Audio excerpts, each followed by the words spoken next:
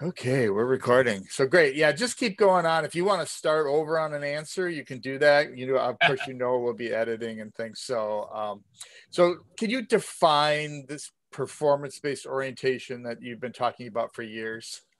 Yes, my definition, and I probably came up with this definition maybe only 10 years ago, and I've been in the business 41 years. Performance competence is the phrase that I kind of hang on, and I use the word competence to honor the late Tom Gilbert and his book, Human Competence, which came out in 1978, a year before I got into the business. And performance competence is the ability to perform tasks to produce outputs to stakeholder requirements. And there are stakeholder requirements for the process itself and for the outputs. And, the regulatory agencies are concerned with child labor laws, and that's the process. And your downstream customer, they're concerned with the output, the product of the process that you have shipped to them. And so there's all these stakeholders, there's the governments, there's management, there's employees, suppliers, customers, lots of them. And we need to understand what are their requirements to see if we're going to meet them or not. Not that we have to meet every last one. And of course, sometimes they're going to be in conflict. But the situation is very complex in that our customers have stakeholders and every stakeholder has stakeholders. So understanding what are all the requirements and how to win in a competitive situation where you're competing on price and scheduled delivery and quality of the product and all of that, it just behooves us to be able to go in and focus on what are the performance requirements, because if we're in the instruction or training or learning and development business, that's what we're trying to do. We're trying to get people to be able to individually or in teams, perform tasks to produce outputs, what Gilbert called worthy outputs. And they have to meet the stakeholder requirements, which he called accomplishments. That's what makes an output worthy, is that it meets those requirements. So tell me a little bit about what you've been doing over the last 8 months here. Well, I took some time off here in 2020, the year of the pandemic, to write a book. It's my 15th book. It's conducting performance-based instructional analysis. And the premise of the book is that in order to avoid analysis paralysis by doing all of your analysis in one time, so to speak, and going deep on it, you need to spread out your analysis efforts across the entire instructional development process. Now, I use an adapted ADDIE model, and on the front end, I've got project planning and kickoff. So when I'm doing the intake process and when I'm doing the development of a project plan, to sell to my clients, and as a consultant, I'm selling it for time for money. And if I'm an internal consultant, I have to get approval for spending the resources to do that. But so that whole front end is important, and we're doing analysis in that. That leads to phase 2 in my model, analysis, where I'm doing 4 types: target audience, performance and gaps, enabling knowledge and skills, and then assessments of existing content. So I'm trying to reuse content either as is or after modification to shorten the development cycle and the cost to do all of that. Then I go into a design phase, phase 3, taking the analysis data and architecting instructional content, either learning and development, training and development paths, training and development events, training and development lessons, and my last level of design instructional activities: information, demonstration, application. Then we go into development and create, alpha content, first develop drafts, second drafts, beta, getting ready for pilot test. So there's a pilot test version. Then we go into a formal phase of pilot testing to do a full destructive test. And we get analysis data back through all of this. And then finally, we can do a revision and then release it to the deployment or access systems that our clients have in place, so that people can take advantage of the instruction. So, but it's spreading out that analysis, and rather than there's an old saw from the quality movement, boiling the ocean for a cup of tea. Too often analysis gets bogged down in all of that because people, are given one opportunity to go do it. And so they do it and they go deep, and it takes them forever. And as a client of mine at Motorola back in 1981 said to me, when I, in response to their request for training, I said, okay, here's what we're going to do in analysis. And he stopped me. He said, Guy, we hate it when people like you come back 90 days later and tell us what we told you on day one. And I had to scramble and start doing the analysis right there in front of them and asking them questions. And eventually I exhausted their knowledge of the situation that they wanted me to target on their behalf. They were executives at Motorola, manufacturing operations managers. They'd been the target audience, 15, 20 years earlier, but they didn't know what was going on today. And so they couldn't tell me. And so when I started asking them the kinds of questions that I needed answers to, they realized that, okay, yeah, he needs that. Okay, so we're going to go let him do that. And then I had to make sure that I got back sooner than 90 days and that I had to really add value with what I brought them back, new insights for them. But anyway, that's what the book was all about. That's my time on. So tell me, in your space of performance orientation, how has the pandemic changed anything, and how do you see the fact that we've been communicating this way through Zoom, and how do you see at post-pandemic? Well, so when things get back to some sort of normal, whatever that might be, I think we'll still be using digital technologies for distributing content. I think it's been a mistake. I understand why the mistake was made, but I think the mad rush to convert our face-to-face classroom training into virtual courses, webinars, whatever you want to call them, I think that was a mistake. Most original instruction in classroom training was a mistake anyway. Probably could have been handled with a simple standalone job aid, or perhaps a job aid taught, how to use it in a training session. But we should reserve classroom training for practice with feedback, where we really want people to memorize something and have it at instant recall when it's on demand in the performance context. And most jobs don't have that. You have time to go look things up. And so we need to reserve that kind of classroom training, virtual or face-to-face, for those needs where there truly are, where people have to memorize, they have to have those knowledge and skills memorized and at the ready for instant recall and use. Otherwise, we could save our clients a lot of time and money, add more value, because expecting me to memorize, the annual inventory procedure when we do it once a year is impossible. You give me a job aid, what Rumbler and Gilbert back in the 60s called guidance, then Joe Harless called it, and others called it job aids, and Gloria Gary called it electronic performance support systems. Now we're into performance support and workflow learning, pretty much all the same kind of a thing. Right. We need to do more of that and not give everybody this instruction. Can I stop? I want to move to the workflow learning. That's a new term to me. Can you explain what workflow learning is?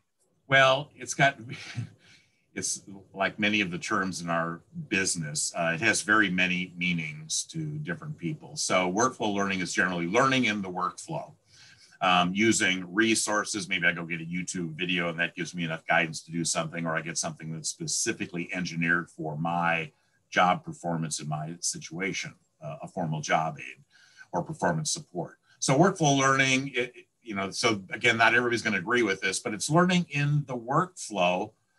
But my take on that is that if I use a job aid, I may not really learn it. I may not memorize it. I may just use it, get the job done, and then go on. And the next time I have faced with that, I'll use that job aid. But if it's something in my performance context that I'm going to be doing every day, all day long, like if I'm a cash register, operator, and I need to look up how to handle certain transactions because I don't do them all the time, when I start, eventually I'm going to not need that job aid. I'm going to have memorized what I need to know in order to be able to do that. So the resource, instead of a course, it can be used as a crutch to help me learn over time, or it can be my guidance that I need, and I don't need to learn or memorize anything other than how to find that when I need it, so I can use it, and that will guide me in doing my job. So tell me a little bit about, I want to go back to this idea of using the in-person classroom correctly. So let's start out though by talking about, using the internet to learn, that first part of, just give me the sequence in terms of when do we use internet and what is your strongest recommendation for using the classroom? Well, I think when we use, so we can use the classroom virtually or face to face. So I think that's different. So sometimes we want people to get together socially, meet each other, get to know each other, so that they can forgive each other for faux pas later on, during the performance cycle afterwards. So when we know each other, we're a little bit more forgiving. Oh, that's just Guy. He's just like that. He's snarky, but he doesn't mean anything by it. Or we can do that virtually, and that just makes us, we're at distance learning. We're not there. We don't pick up on all the little nuances, the little, behavioral cues that we could pick up. So whether we use face-to-face or some digital means depends on, what's the cost for doing that? What's the cost to fly everybody together versus the cost of just getting them into some Zoom or some room digitally where they can learn. So, but a lot of things have to do with what's the practice and feedback going to be? So, can we teach welding virtually? Well, yeah, I think we can. But, so there's a cost trade-off there we need to look at in terms of, is it better to bring everybody into the welding class, or can we teach it virtually and have them practice and get feedback on their welds virtually? What's the feasibility of that? Or do we do some sort of a blend where Guy learns about it virtually and then demonstrates what he's doing in front of the classroom to the class virtually, but then a local supervisor comes along and checks the weld to make sure that it passes muster. So there's no easy answers for that, and a lot of it depends on what's the infrastructure that an organization has in place to do all of this. So cost is part of it. Effectiveness is, of course, I think, key. Efficiency comes after effectiveness in my mind, so I want to be as effective as I possibly can be. If that makes me a little bit inefficient with using shareholder equity, then maybe that's what I've got to do to be effective with my instruction, so that Guy, the learner, can go out and perform on the job and minimize errors, mistakes, etc. That help? Yeah. Let's move to data real quickly. So the internet, and, computers obviously brought us data for many years now. It seems to be really ubiquitous now. It's kind of a hot topic. What do you feel is the best use of data? Well, so there's two sides of the data. Our customers have data about the performance, the business metrics. Our data, unfortunately, in the learning, development, training world, has been about activities, butts and seats, how long they're trained, how many we trained, and all those kinds of things. Now we're on butts and sites.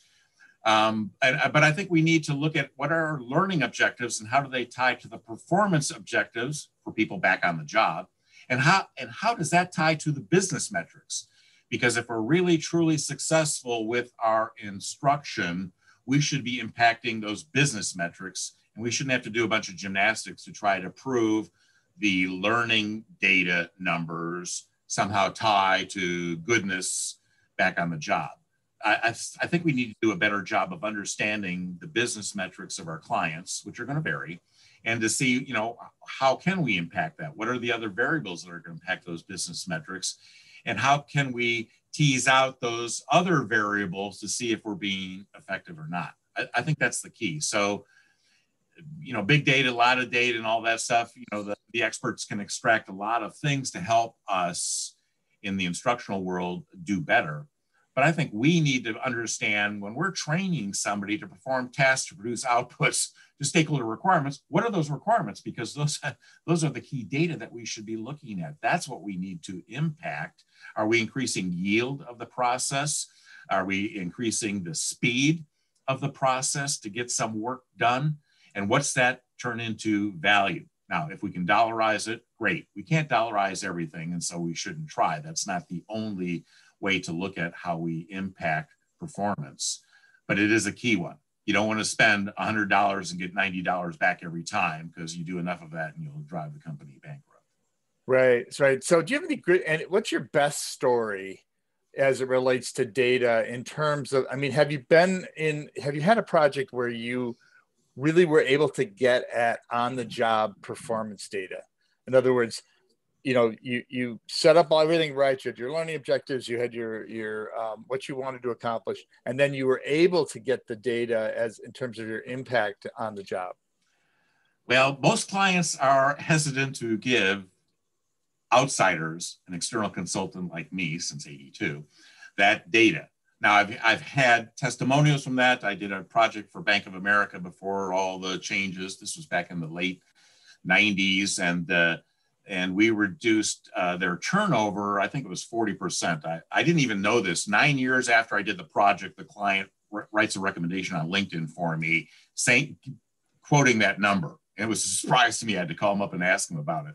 But so I think that so I don't have a good answer for that. I can't tell you a story on that. But I did a project where we used a proxy for hard data. And I was working for a defense contractor, and they were building composite parts that made stealth aircraft. But one of their issues was they had draftsmen who had gone from the drafting boards, the tables on paper with blueprints and things like that, to using CAD/CAM systems, computer-aided design, computer-aided manufacturing systems, a brand new system. And there were about 100 people in the target audience, and they were struggling mightily. The vendors' training did not really get the job done for them. And so there was all sorts of errors. They would, have errors in expensive tooling that made expensive parts that all failed final inspections. And so that we had done a curriculum architecture design to figure out, what are all the content that people that do this job need, and how would you give that to them? What would the training and development path be for them? And the price tag for putting in this training, none of it existed adequately. So it was, new build for everything. It was about $2 million for this client. And the room exploded when I shared with them that number. My client was sitting in the room, and they were, anxious about all this. I said, well, you got about 100 people here. What's the fully loaded cost of these people? What are their salary and the benefits and, their space and all of that? And they said about $60,000 a person. So I said, let's do the math. That's what you're paying for this performance right now. What level of proficiency are they at? Are they at 75%? No. 50? No. 25? No. And there was a big argument about that, but we stuck with 25, even though everybody in the room thought they were less proficient than 25%. I said, so what you're getting for your salary dollars, your fully loaded cost, is 25% of that. So what's that delta right there? That's every year you're spending X and you're getting much less. You're only getting 25% at best. So if we could get them up to 75% proficiency, what would that be worth? And the numbers were staggering and made the $2 million look like a pittance. And so my client got the funding to do that project. Now, did we get them up to 75%? The client would never tell me. That's all secret stuff, and they're not going to share that. Now, they were in a competitive situation, but their client, the U.S. Air Force and the U.S. Navy, they would be concerned about, what was the problem in the first place? How come it took so long to resolve these kinds of things? But it was an interesting use, I think, of data and using a unique approach. So this was all posed in quality terms, not instructional terms. It was all the cost of nonconformance. What does it cost you to not be in conformance? That's the return in ROI. And what's the cost of conformance? What's it going to take you to get to conformance? That's the I in ROI, the investment. So I took the ROI concept and put it in quality terms and did the math in front of a room of about 30 people with their numbers that they gave me. And we just did the math. And then all of a sudden that $2 million was well worth it, because they were going to get that back in the first quarter once the training was all available. Right. Okay. So I promised to keep this short. So just you're talking to the wrong guy. So anyway, just in wrapping up, any kind of terms come to mind? I really liked I like your discussion of the, how we're going to use classrooms going forward, and any kind of terms with that in terms of the impact of the pandemic in terms of driving us online, right? Really kind of reinforcing that certain things can be done on the internet, and probably leading us to a more split approach than maybe we've done before in terms of how we're training people. So any last comments on the impact of the pandemic and what you're going to call the new normal of really focusing on digital and using the classroom for maximum efficiency? Well, I hope that again, we have a performance orientation. We understand the process, back on the job for our learners, and that we're focused on that. And I think we should teach people in our courses how to use the resources that we've given them. And so we quit expecting people to memorize everything. So this whole notion of performance support and workflow learning, yeah, if the workflow, which to me is simply a new term for process. So a process orientation or a workflow orientation, I think is best. And I applaud that we're moving to that. I'm saddened by the fact that we've got to use so many dang conflicting words for the same thing here, and that causes confusion and makes it harder for people climbing the learning curve in our business. But whether you're process orientated or performance orientated or workflow orientated, I think it's all a good thing. So I hope that we do that, and that in our classrooms, virtual or face-to-face, we quit expecting people to memorize everything. We need to give them the guidance for doing the job as authentically required back on the job. Excellent. Thank you so much, Guy, for your time today. I love that last one. It was great. So thank you so much. Good luck to you, John. Yeah, thanks. Bye-bye.